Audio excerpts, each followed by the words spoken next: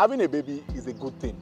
In pursuing your transition into the NHS as a nurse or a midwife, I will advise you to zip up. Are you playing? Yes, zip up.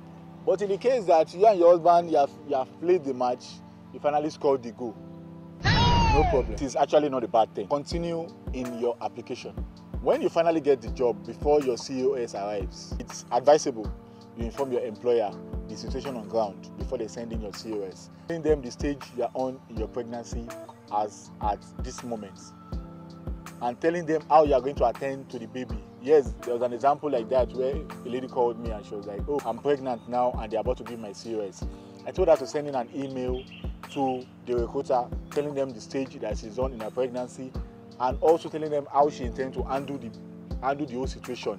And a simple way of handling it is she intended to give birth, and her due date is like in a month's time, and she wrote everything in the email and told them she's going to deliver at so time, and after delivery she expects to stay with her baby for like a month or two.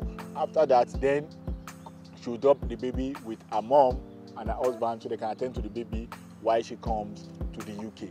And that was the email she sent to them. And truth be told, after she sent the email, she was scared of what if they turn her down. I said, see, it's better you say it now and not be scared, and you not show up at the airport with a protruded tummy. I'm sorry to say, the recruiter might turn you back.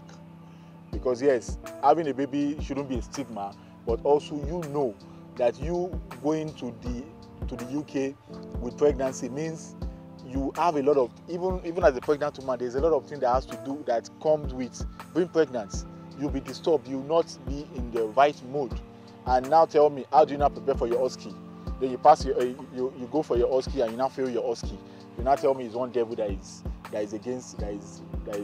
involved. It's not the devil, it's yourself. So I advise you, you are pregnant, yes, it's not a bad thing. It has happened. All you need to do is just tell your recruiter this is the situation on ground. And those who are not pregnant yet, I advise you, once again, please zip up. There are other enjoyment. You can enjoy yourself as much as possible with your spouse when you get the job done at the end of the day. Thank you very much.